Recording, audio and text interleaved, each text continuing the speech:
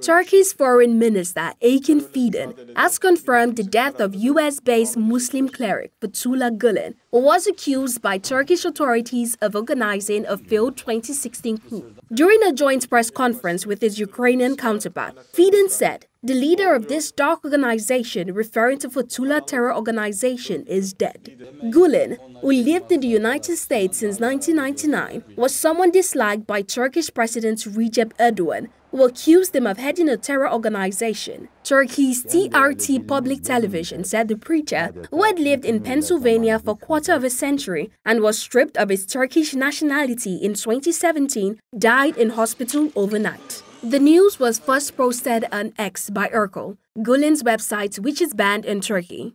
Gulen moved to live in the United States in 1999 for health reasons. From there, he ran Ismeth, a movement which has a sprawling network of public schools on every continent. But the organization has long been blacklisted by Turkish authorities, who refer to it as FETÖ. Once an ally who helped Erdogan when he became prime minister in the early 2000s, Gulen became persona non grata after a 2013 corruption scandal engulfed the Turkish premier's inner circle. Erdogan blamed Gulen and later began accusing him of terror links, denouncing his Hizmet movement as a FETÖ terrorist organization. Gulen repeatedly insisted his influential movement was merely a network of charitable and business institutions.